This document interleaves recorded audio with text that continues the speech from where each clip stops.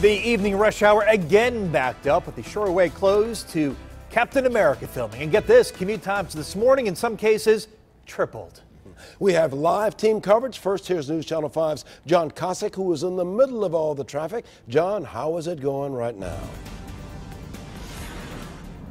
Yeah, we are playing Leon the role of the downtown employee who got out at 5 o'clock tonight. We got moving around 5:16. It took us about 20 minutes, though, to get from the Justice Center 3/10 of a mile to East 9th Street, where we sped up comparatively, where we went another 3/10 of a mile in about 10 minutes, half the time. Now, we got on 90 West, though, about 5:50, 34 minutes into our commute. Once we did, it was pretty much smooth sailing on 90 itself until we merged with 490 traffic just before the West 41st Street exit, 3 miles into the trip. But even then, the volume only slowed us to about 30 miles an hour.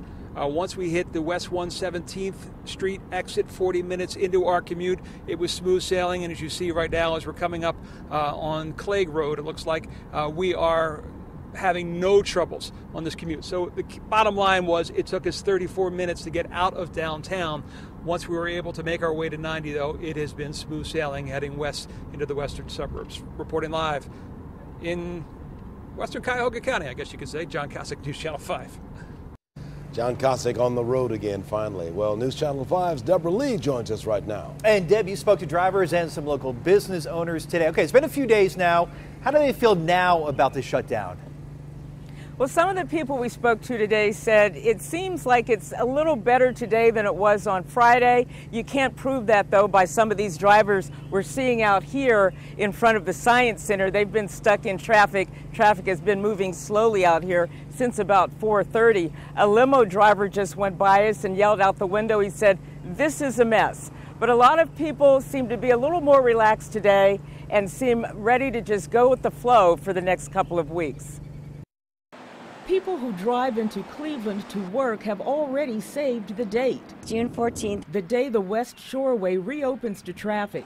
The filming of Captain America, which shut down the Shoreway, is really adding some time to the rush hour commute. Maybe another 45 minutes or so. It's normally about a 10-minute ride, and it was about 35 minutes. Even during the noon hour, traffic was somewhat heavier than normal along the Detroit Avenue detour route. It's a hassle, you know.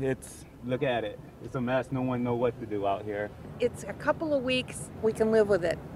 It's no worse than the bad weather in the winter. So. Businesses tell me traffic is moving better here in Cleveland's Gordon Square area because of the rush hour parking ban. And at this coffee shop, the traffic has actually been good for business. People were stopped in front of the shop, and it was like, you know, they were over it. So they were coming up from their cars and getting coffees and stuff and running back. There is one thing commuters are asked to remember through all of this. Emergency vehicles have to get through the traffic too, so still try to pull over to the right if possible. If the situation arises where that apparatus or that EMS vehicle just cannot get through because of the massive traffic flow, they're in constant contact with dispatch, and another apparatus is sent from a different location to respond. And Gray told me they did have a situation where an EMS vehicle was stuck in the gridlock and they had to go to that backup plan and call for another vehicle to make that run. Live in Cleveland, Deborah Lee, News Channel 5.